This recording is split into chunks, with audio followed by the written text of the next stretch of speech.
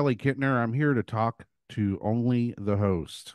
And Only the Host is someone I've known for a little while now. We've talked music and we've talked other things. And he has really started something interesting. And I'm here today to talk to him about the projects that he's got going on. So without further ado, uh, what is Only the Host? I have no idea at this point. I can tell you where it started and we can try to get there. I think that was the whole point of this thing is I am still trying to wrap my head around what it is too. It's a it's a constantly evolving, constantly building, constantly growing thing. But initially it was just a music project that I started with. And one day I stumbled upon Twitter and it appears everything has changed since then. And here we are today with everything everyone sees. And we're still trying to figure out how we even got here. I recognize the momentum that you had going with collecting other like-minded indie musicians, and it kind of started to snowball, and it almost felt like it necessitated the fact that here we are, all these musicians hanging out together. It necessitates someone doing something uh, to, cultivate that collective. So when it started, it was like, okay, well, I got to build a website. I got to make an email list. I got to have a way to market myself. I have a way to have a way to get people to listen to this music. So as I'm building these things and interacting with all these people in these different communities, I just keep seeing all these little skills that I know how to do. And it's like, okay, well, they're not doing that. They're not doing that. They're not doing that. I'm trying to put it together. I'm like, how do I help these people? How do I help all these people who have these little knowledge gaps that could help them do these things? And so I was like, okay, well, let's do a blog. And I think that's really where you and I met, was Right. initially when I was like, okay, I'll tell people how to write a press kit. I know how to do that. I'll tell people how to write a pitch. I know how to do that. I know some basics of mixing when I see these questions. I know how to do that. Then I met you. I interviewed you, saw that you had a blog. You wanted to talk about music. I was like, okay, well, I can do that too. And eventually there were a couple more people, and it's just a series of, okay, I can do that. And now that it's all starting to come together under this banner, instead of having to teach everybody, okay, get your EPK together, make sure you're doing this on your social media so people have someone to connect to, so that, you know, I think Brian Lambert just shared it the other day. This is like a party. And if you have a choice to go to a party where everybody's getting together every day in the afternoon and lifting each other up and talking about awesome new music, and the other party is going to listen to the people who are like, nobody likes my music, nobody's listening, I only got 4 views yesterday. And then over here, we're like, we got 10 views. We got 10 views. It's incomparable. There's a lot of passion and optimism in what we're doing and supporting each other. Yeah, well, that brings me to a couple of questions too. So, okay, cat out of the bag. You started a label. Yes. Um, Tell us a little bit about that. What you can, what you know so far, and maybe what you're trying to do with it. The initial idea of the label was to do it on streaming so that we had a way to release our collaborative efforts together. Went pretty good. We have a whole Nirvana project on there. I'm sure I will have a link to it in the description when we post this. That turned into a nightmare because everyone's on a different distributor. Everybody's all over the place. Hard to get everyone to work together and get everything released with the licenses.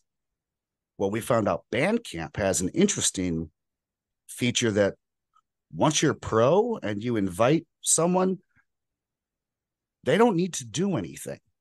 They just get a pro account. They get to sit on the label.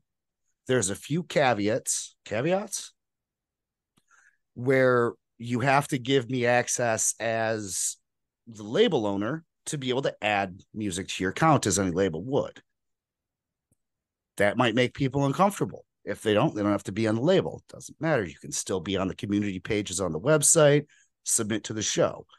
This whole thing at this point is me having one place to point when I'm talking about my Bandcamp shows, when I'm talking about writing an article about something. It's like, you want to see them? They're right here on my label page. It allows more automation. It allows more flow. It allows me to put together one electronic press kit featuring all of these amazing artists that I can reach out to an immediate outlet for. Like, why are we all doing this by ourselves? Why aren't we collectivizing this power that we have and just sharing it and using our human capital? So yeah, it's only the label. That's all it is. It's a label. That's it. It's not some archaic, we're going to take your money and send you, we're going to promote this for you, we're going to give you 100,000. No, we're a label. That even the logo, it's a label that we can put on each other's stuff and be like, we're part of this. So being a label gives you certain powers. Mm-hmm. Um, Tell us how you intend to help the typical artist who signs on. Okay, so first of all, I'm not going to help the typical artist that signs on. I'm not going to do anything. You're going to be on that page. You're just going to be added to everything we do as a consequence of it. If you want benefits from being on the label, jump on our Discord. We make promotional videos for anybody in the community. You drop your new release, you drop like your cover art. We blast this stuff out all over the place. We already do this as a community. Do you want feedback? Join the Discord. We're happy to go over your music, give you pointers, let you know. We're all trying to get better. And everything that we do that's going to promote the label is going to happen with my team on Discord. We're figuring it out there. We're building there. I can't, I don't have time, and no one has time to reach out to every single individual artist. So when it comes to a promotion, we're all talking on Discord and figuring out what we're going to do. We're all figuring out release dates on Discord in the next coming weeks so that we can not be stepping out over each other. Like, we have a show Monday through Friday. We can feature a new track every day. So what else do we need? We've got all the tools to do this. We just need more people. So, um, given the cooperative nature Mm-hmm. uh, of this label, I mean, I can attest to it. You know, like I'm in Discord. Full disclosure, um, and it's just loaded with help. Loaded. Uh, Yeah. Loaded. It's It's crazy. everything's an extension of the community. This is more than just like only the host. It's like, yeah, it's everybody. I at this point am a figurehead. I've got Mario Marino doing so much of the work, Deal Agreed doing so much of the work, even behind the scene, even the show. You're doing this show for us to just test a pilot. Well, maybe this is something we offer on the label. Maybe we can do interviews and clip those up too because we have the tools to do it. Well, maybe we find somebody who knows how to make music videos and does it for fun as a hobby.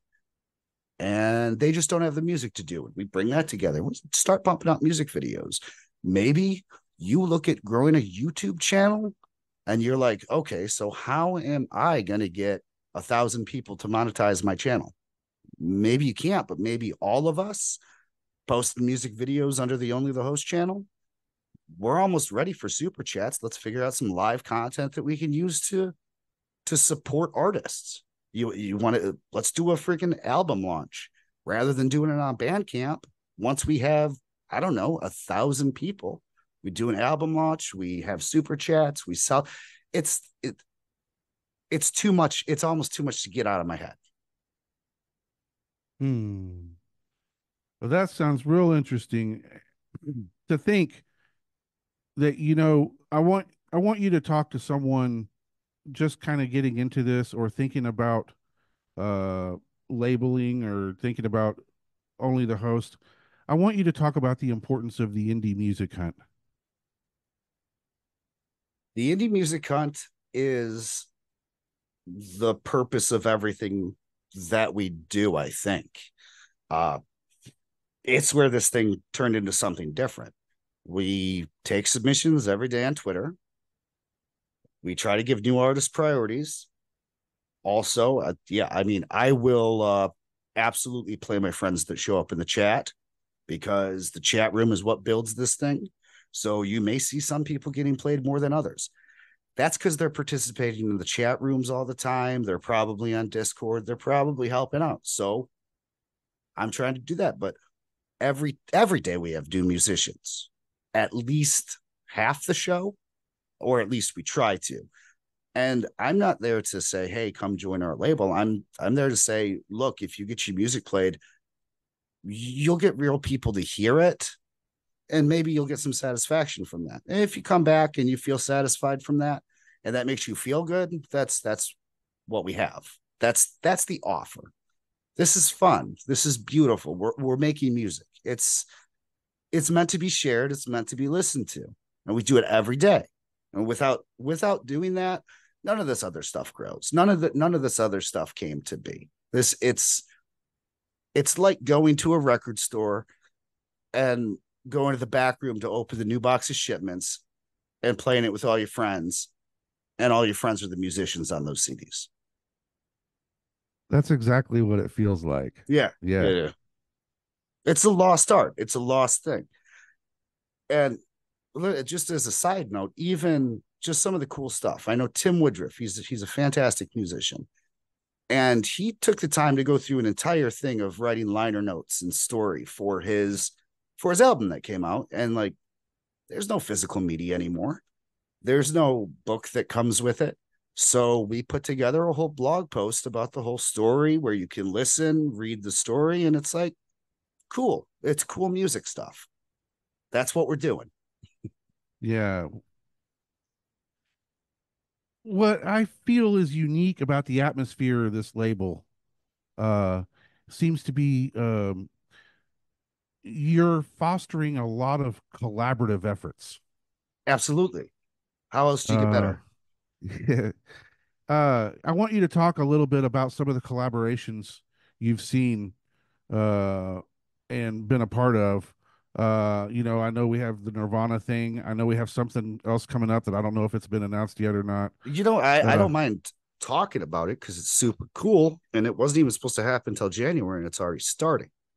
So yeah, we've uh, got a we if you haven't checked it out, we've got the community doing a whole bunch of covers, and we're on the last phase of them right now.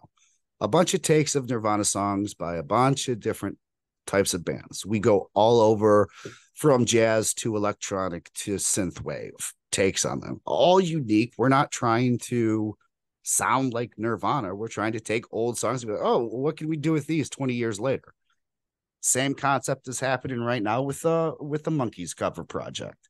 Wasn't the supposed to happen until monkeys. it wasn't supposed to happen until January, and people are already making it. I know that you've got one. I'm not going to say what it is. I know that Uncle Funkbeard and myself are already working on one. Who else is it? Truck Dogs in that one. I know that I've even got separate projects for like collabs that are with a bunch of different people that are original music that are slated to come out once this Nirvana project is done. And it's music I would have never played before. It's I played drums for a jazz cover of Nirvana, and I've never played drums to jazz before. So huge amount of learning. It's got me wanting to play more jazz. It's got me exploring different types of music that I wouldn't have explored. If I hadn't met you, I probably never would have listened to a country. Well, you call yourself country. I feel like you've got this punk rock roots behind the country that you sing it. And it's like, it reminds me of like when I would listen to Johnny Cash with my dad or something, like raw, real, emotional, not just cliched. So now I've explored all kinds of different, I guess, country acts for it. And I'm writing better music, different music than I've ever written.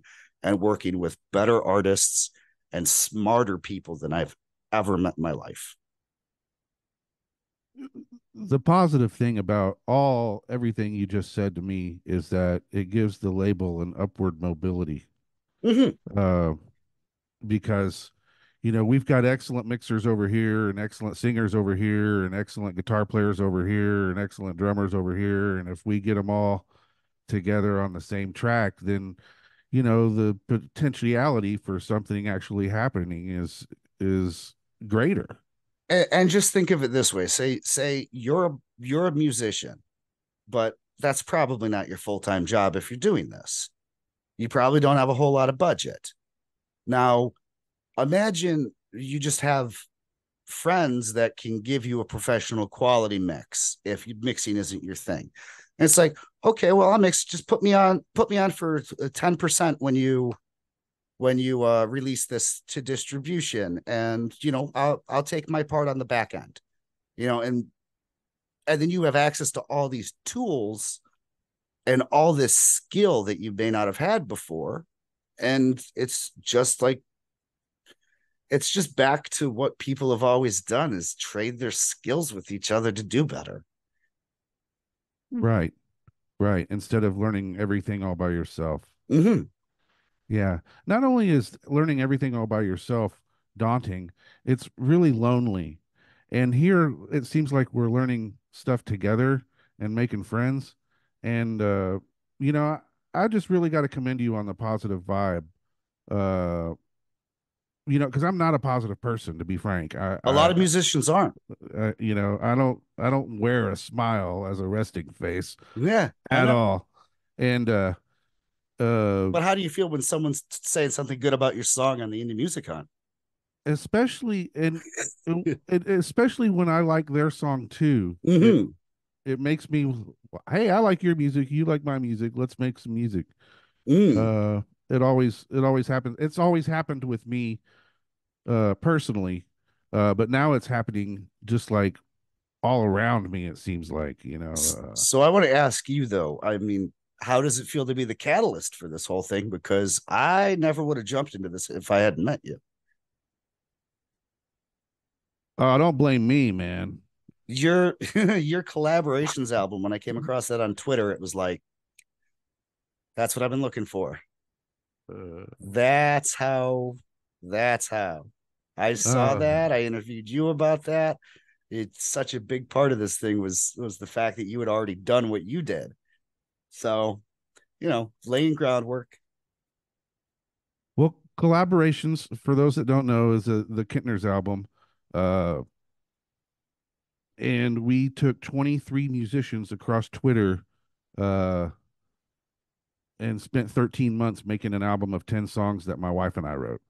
And one of them we wrote with Platinum Mind, but the rest of them me and my wife wrote by ourselves. And then we got musicians to accompany, and it came out sounding really good. I thought it came out. I was really happy with how it came out. Uh, You should be. I've listened to that album through quite a few times, and that's a hard thing for me to accomplish with the amount of indie music that I have to listen to at this point. So that's I really appreciate that very much. That album has a special place in my heart just because of the relationships that were forged and the it's music that so was much bigger made. than just writing an album by yourself, isn't it? Oh yeah. Oh yeah. So we all can't get out and tour together anymore. So what can we do together? We can write, we can mess around on Twitter, we can make videos that people enjoy playing, and we can still be really talented people behind that. Yeah, I agree. I agree. And I feel like your label actually has something to offer, uh not just being part when you buy something, Mm. but it's also being part when you join the Indie Music Hunt live stream every day at 1:30 Central, uh, or when you get on the Discord. Um, there is a community surrounded and concerned about music, Mm-hmm. and and it's open. It's not a clique. No, And so uh I would encourage, if you see this, uh maybe just check YouTube, Only the Host, 1:30 p.m. Central, Monday through Friday. That's kind of how I got really into the whole Only the Host thing. it's Um, crazy, right?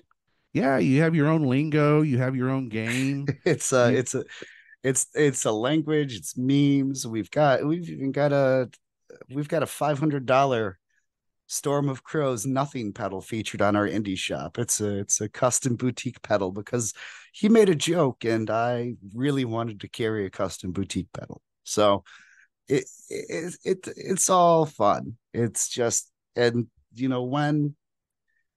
when this takes off, and I have no doubts that it's going to just get bigger at this point. And that's not the brag. It's just because the happiness spreads. And there's a lot of happy people doing a lot of really good things in this. And whether that's me as onlythehost.com getting bigger, the live stream, or just one of these artists or these collabs breaking out, it's all the same to me. It feels like a huge accomplishment. If anyone around me does good, I'm celebrating. And I think everyone's let a lot of their jealousy go because we're really proud of each other and we just want to see each other do good things.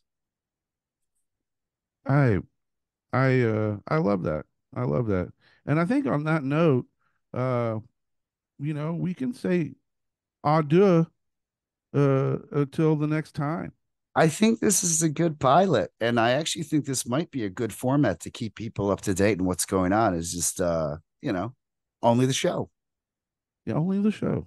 I love it. Episode 1 in the Episode books. one in the books. Let's thanks so much, Kelly. You took that really serious and professional. I'm always serious. Yeah, no, you're really good at this, man. I listened to some of your podcast. I was really curious about how this was going to come across. I enjoyed it. Lift out of body, reach towards the unknown. A revelation is waiting